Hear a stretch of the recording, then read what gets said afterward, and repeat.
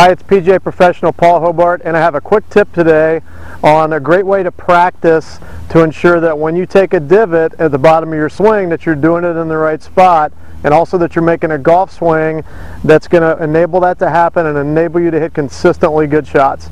Now, many people have the mindset that taking a divot is a bad thing. The only time taking a divot is a bad thing if it's taken before we get to the golf ball.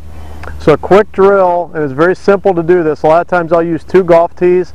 Today I'm going to use 2 golf balls just because it's a little bit easier to see on the camera here. I'm going to take my 2 golf balls and I'm going to set them down on the ground maybe a foot or 2 feet apart, and I'm going to put them in a line just like that, and then I'm going to set up as if I had a golf ball in between these 2 golf balls that I was going to hit. And again, you could do the same thing with 2 golf tees. And I'm going to set up, and your job would be with doing this drill is to make swings and impact the ground in front of the golf balls or in front of the tees. Alright, if we're hitting fat shots or if we're hitting thin shots, in many cases we're going to be making a swing where we're falling backwards a little bit or we're staying back on our back foot, and that's causing the bottom of the swing to happen before we get to the golf ball.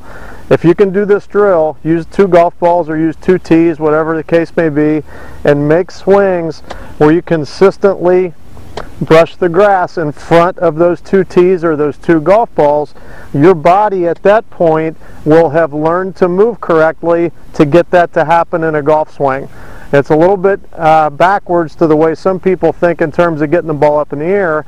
Usually if we're trying to help it or lift it, we fall back, we lean backwards a little bit, and that causes the bottom of the swing to happen back here behind the golf balls or behind the tees.